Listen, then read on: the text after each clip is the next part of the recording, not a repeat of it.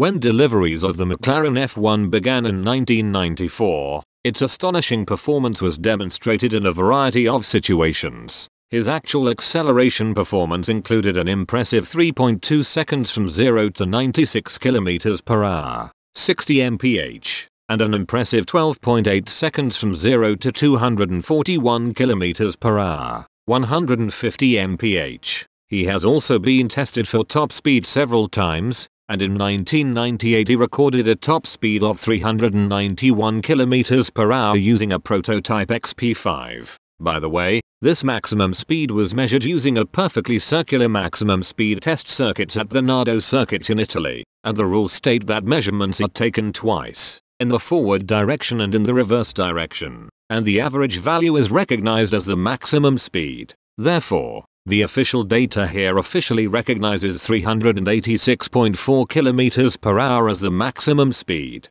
Its performance and the brand value of McLaren, which is top-notch in the world of motorsports. It was a natural idea for many privateers to consider investing in F1 as a motorsport. However, McLaren initially had no intention of converting the F1 into a competition model, and was strongly aware that it was a model for experiencing the ultimate on-road performance. However, there is no doubt that F1 will appear on circuits in some form in the future, and it took a long time for the company to reach a consensus within the company that it would be a better idea to produce a competition model ourselves. It wasn't necessary. Due to this background, McLaren announced the F1 GTR in January 1995. It was undoubtedly a competition model made by McLaren, and it was also the moment when a McLaren machine made a comeback in a category other than F1 GP for the first time in a while. The F1 GTR's exterior area was renewed based on the GT car vehicle regulations at the time, and the use of various mechanisms for ground effects and a variable rear wing that also functioned as an air brake was not allowed,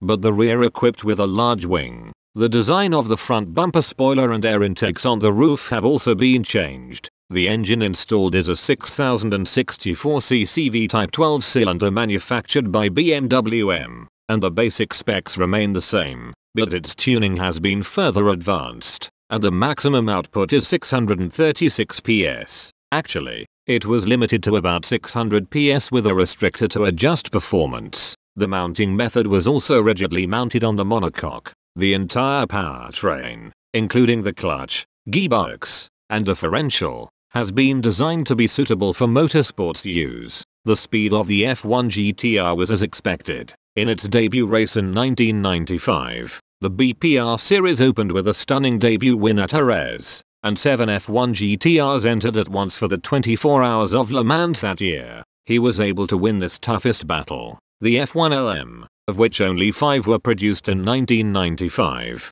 was a special edition car commemorating the victory at the 24 Hours of Le Mans, and all body colors were vibrant orange. The end plate of the rear wing has a logo indicating that it won the 24 Hours of Le Mans, and the tail end is equipped with a special LM emblem. Another feature of this LM is that the front and rear tires are 18 inches in diameter, whereas the regular road specification has a diameter of 17 inches. According to the specifications announced at the time of production, its weight is 1,062 kilograms, which is 70 kilograms lower than the normal road specification. The 1997 F1 GTR was introduced with a major aerodynamic overhaul. In addition to acquiring a distinctive long nose and long tail style, the displacement of the installed engine was reduced from 6,064 cc to 5,999 cc. The combined transmission was also changed to N-Track 6-speed sequential. In order to produce these so-called evolution models,